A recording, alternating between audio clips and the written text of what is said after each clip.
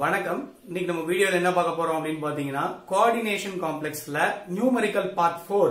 So நம்ம ஒவ்வொரு பார்ட்டா பார்த்துட்டு இருக்கோம். நியூமெரிக்கல்ல கிட்டத்தட்ட ஒரு 3 பார்ட் பார்த்துட்டோம். இப்ப 4வது பார்ட்ல ஃபர்ஸ்ட் ஒரு கோஆர்டினேஷன் காம்ப்ளெக்ஸ் கொடுத்துறாங்க. அந்த காம்ப்ளெக்ஸ்க்கு நம்ம என்னெல்லாம் ஃபைண்ட் அவுட் பண்ணோம். ஆக்சுவலா இந்த என்டையர் யூனிட்னுடைய ஒரு ஓவர்வியூ கூட நீங்க எடுத்துக்கலாம்.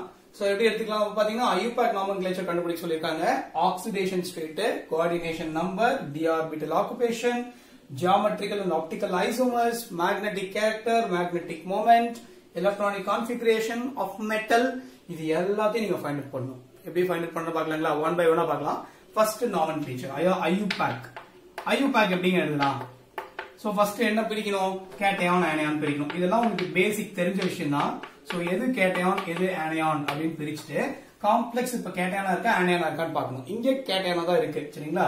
அப்ப மெட்டலை as usual கோபால்ட்னே நேம் பண்ணலாம். சரிங்களா? இப்ப பாருங்க எப்படி எத்தனை அமைன் குரூப் இருக்கு. ஆல்பாபெட்டிக்கல் ஆர்டர் பண்ண போறோம். ஏன்னா ரெண்டு லிகாண்ட் இருக்கு. ரெண்டு டைப் ஆஃப் லிகாண்ட் இருக்கு. ஆல்பாபெட்டிக்கல் ஆர்டர் யூஸ் பண்ண போறோம். சோ பென்டமைன் இல்லீங்களா? பென்டாமைன். இந்த லிகாண்ட் எப்படி சொல்லுவோம்? குளோரிடோ அப்படின்னு சொல்லுவோமா? குளோரிடோ அப்படின்னு சொல்லிட்டோம். அப்ப லிகாண்ட் நேம் பண்ணிட்டோம். அடுத்து மெட்டலுக்கு நேம் பண்றோம். மெட்டல் எப்படி நேம் பண்ணலாம்? கோபால்ட்டுங்களா? கோபால்ட்.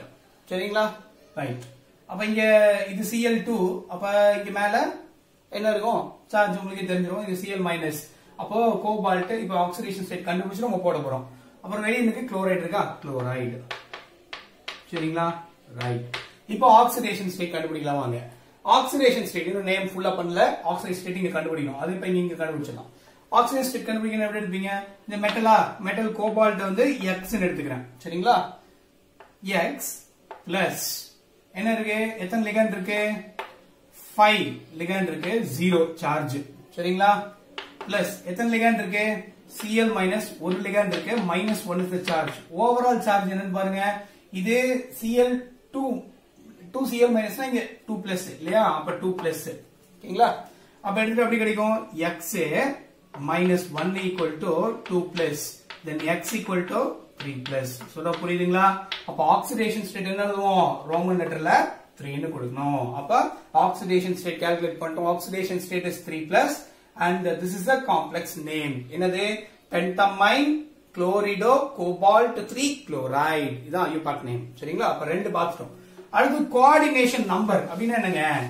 கோஆர்டினேஷன் நம்பர்னா நமக்கு தெரியும். அதாவது சென்ட்ரல் மெட்டல் ஆட்டத்தோட டைரக்டா அட்டாச் ஆகக்கூடிய நம்பர் ஆஃப் லிகண்ட்ஸ் எத்தனை இருக்குன்னு பாருங்க. இங்க பாருங்க. இப்ப CO NH3 எத்தனை இருக்கு?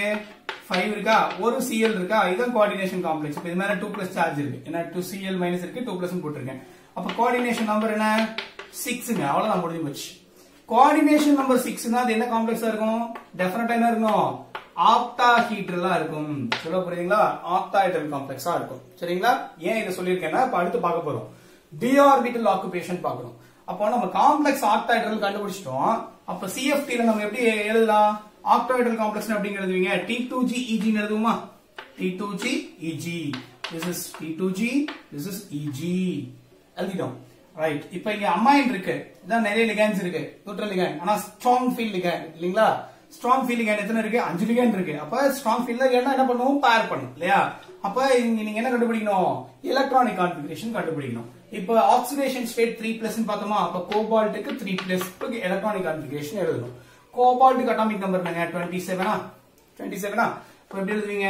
ஆர்கன். இதுக்கு 18 போச்சு. சரிங்களா? 18 போயிடுச்சு. இங்க 3D எழுதிக்கீங்க. 4s எழுதிக்கோங்க. 4s2 போட்டுக்கோங்க. 18 plus 2 20. இது ஒரு 7 27. சரிங்களா? இதுல 3+ போயிடுச்சு. அப்படின்னா என்ன அர்த்தம்? கோபால்ட் 3+ எப்படி எழுதுவீங்க? ஆர்கன் இங்க எழுதிட்டேன். அப்படியே எழுதிட்டேன். 4s2 0 ஆயிடும். இதுல இருந்து 1 போயிடும். அப்ப 3d6. சொல்ல புரியுதுங்களா? அப்ப எலக்ட்ரானிக் கான்ஃபிகரேஷன் என்னது? இதுதான் எலக்ட்ரானிக் கான்ஃபிகரேஷன். சரிங்களா? ஆர்கன் 3d6 அதான் எலக்ட்ரானிக் கான்ஃபிகரேஷன். அப்ப 6 எலக்ட்ரான் இருக்கு. எப்படி எழுதலாம்? 1 2 3. திருப்பி பேர் பண்ணிடும். Because strong field ligand. Amine is a strong field ligand. அதனால பேர் பண்ணிடும். அப்போ இது எப்படி எழுதலாம்? சோ இப்படி ஃபில் ஆயிருக்கு. அப்ப T2G ல எத்தனை இருக்குங்க? T2G ல 6, Eg ல 0. இதுதான் என்னது? d orbital occupation. சொல்ல புரியுங்களா? This is called d orbital occupation. So இப்படிதான் ஃபைண்ட் அவுட் பண்ணணும். சொல்ல புரியுதுங்களா? அப்போ 1 by 1 வரணும். நீங்க எலக்ட்ரானிக் கான்ஃபிகரேஷன் கண்டுபிடிச்சிட்டீங்கன்னா எங்க கொண்டு வந்துடலாம்? Oxidation state first find out பண்ணனும். ஆக்சிடேஷன் ஸ்டேட் ஃபைண்ட் அவுட் பண்ணிட்டு எலக்ட்ரானிக் கான்ஃபிகரேஷன் எழுதணும். கான்ஃபிகரேஷன் எழுதிட்டு என்ன வந்துடலாம்? நீங்க கோஆர்டினேஷன் நம்பரை வச்சு இது ஆக்டாஹைட்ரலா டெட்ராஹைட்ரலா அல்லது ஸ்கொயர் பிளானரா அப்படின்னு வச்சுட்டு நீங்க எழுதலாம். அப்புறம் T2G IEG ன்னு ஃபிக்ஸ் பண்ணிக்கலாம். சரிங்களா? அதெல்லாம் உங்களுக்கு கிறிஸ்டல் ஃபீல்ட் தியரியிலே கிளியரா எக்ஸ்பிளைன் பண்ணிருக்கேன். அதை போய் பாருங்க. சோ T2G6 EG0 அப்படின்னு போட்டோம். சரிங்களா? ரைட். இங்க ஏதாவது அன்பேர்ட் எலக்ட்ரான் இருக்குங்களா? இல்ல. லிகண்ட் 5 இருந்தாலும் 5மே 5 பேர் கொடுக்கும். No issues. அப்ப எல்லாமே பேரா இருக்கும் போதே. அப்ப நோ அன்பேர்ட் எலக்ட்ரான்ஸ். நோ அன்பேர்ட். அன்பேர்ட்னு எழுதிடலாம். அதான் பெஸ்ட். ஓகேங்களா? So அன்பேர்ட் electrons. எலக்ட்ரான்ஸ். அன்பேர்ட் எலக்ட்ரான் இல்லனா அது என்ன கேரக்டரிஸ்டிக்ங்க? மேக்னெட்டிக்ல டயாமேக்னெட்டிக். சொல்ல புரியுதுங்களா? டயாமேக்னெட்டிக். மேக்னெட்டிக் மொமெண்ட் இருக்கு 0 தான். சரிங்களா? Number of அன்பேர்ட் electron 0. So it's diamagnetic. அப்ப மேக்னெட்டிக் மொமெண்ட் 0. புரிஞ்சு போச்சுங்களா? இது எல்லாமே கண்டுபிடிச்சிட்டோமா? இனி என்ன பெண்டிங் இருக்கு பாருங்க. IUPAC நேம் எழுதிட்டோம், ஆக்சிடேஷன் ஸ்டேட் எழுதிட்டோம், கோஆர்டினேஷன் நம்பர் எழுதிட்டோம், DR லொகேஷன் எழுதிட்டோம், எலக்ட்ரானிக் கான்ஃபிகரேஷன் எழுதிட்டோம், மேக்னெட்டிக் மொமெண்ட் அண்ட் கேரக்டரிஸ்டிக் கண்டுபிடிச்சிட்டோம். இந்த மிச்சம் இருக்கிறது ஜியோமெட்ரிக்கல் அண்ட் ஆப்டிகல் ஐசோமர்ஸ் தான். சரிங்களா? இப்ப பார்க்கலாம் வாங்க. ஜியோமெட்ரிக்கல் அண்ட் ஆப்டிகல் ஐசோமர்ஸ் எப்படின்னு பார்க்கலாம். ஏற்கனவே அதுக்கும் வீடியோ போட்டிருக்கேன். சப்போஸ் அது உங்களுக்கு புரியலன்னா கூட நீங்க போய் செக் பண்ணிக்கலாம் ஒரு தடவை. சரிங்களா? Geometrical optical isomers. இப்ப ஆக்டாஹீட்ரல்னு சொல்லிட்டாங்க. ஆக்டாஹீட்ரல் காம்ப்ளெக்ஸா இல்லீங்களா? ஆக்டாஹீட்ரல் காம்ப்ளெக்ஸ் எழுதுவோம். கோபால்ட் இங்க எழுதிட்டேன். 1 2 3 4 5 6ங்க. சரிங்களா? சொல்ல புரியுதா? இப்ப லிகாண்ட் எழுதுங்க. இங்க Cl. இங்க எல்லா இடத்துலயும் amine NH3 NH3 NH3 NH3 NH3. சரிங்களா? இது நீங்க எப்படி ஃபிக்ஸ் பண்ணோம்? மோனோ ரெண்டேட் லிகாண்டா இருந்துச்சுன்னா 90 and 180 ல ஃபிக்ஸ் பண்ணி கண்டுபிடிக்கணும். பைரெண்டட் லிகாண்டா இருந்துச்சுன்னா only 90. தெரியும், உங்களுக்கு ரூல் தெரியும். சோ அப்ப 90 டிகிரில ஃபிக்ஸ் பண்ணீங்கன்னா எப்படி இருக்கும்? 90 ல ஃபிக்ஸ் பண்றீங்க. இப்போ ஒரே ஒரு லிகாண்ட் தான் இருக்கு, டிஃபரண்ட் லிகாண்ட். சரிங்களா? அப்ப இது என்ன இல்ல? No geometrical. No geometrical isomer. ஏன் சொல்ல புரியுதுங்களா? இப்ப இந்த Cl இங்க எழுதினாலும் அதே ஸ்ட்ரக்சர் தான். சரிங்களா? Cl இங்க எழுதினாலும் அதே ஸ்ட்ரக்சர் தான், இங்க எழுதினாலும் அதே ஸ்ட்ரக்சர் தான், இங்க எழுதினாலும் அதே தான், இங்க எழுதினாலும் அதே தான். அப்ப there is no geometrical isomer for this complex. சொல்ல புரியுதுங்களா? ரைட். இப்போ ஆப்டிகல் ஐசோமர்ஸ்க்கு வருவோம். சரிங்களா? ஆப்டிகல் ஐசோமர்ஸ் எப்படி எழுதுறான்னு பார்க்கலாம். இப்போ பாருங்க. ஃபார் எக்ஸாம்பிள் இப்போ CO எழுதிட்டேன். 1 2 3 4 5 6. இப்போ Cl இங்க எடுத்திருக்கேன். இங்க NH3 கொடுத்திருக்கேன். இங்க ஒரு NH3, இங்க ஒரு NH3, இங்க ஒரு NH3, இங்க ஒரு NH3. சரிங்களா? இதுக்கு ஆப்டிகல் ஐசோமர்னா எப்படி செக் பண்ணுவோம்? மிரர் இமேஜ் செக் பண்ணுவீங்களா? இதனுடைய மிரர் இமேஜ் எடுத்து அப்படிங்க இருக்கும். இப்போ CO எடுத்திருக்கேன். 1 2 3 4 5 6. சரிங்களா?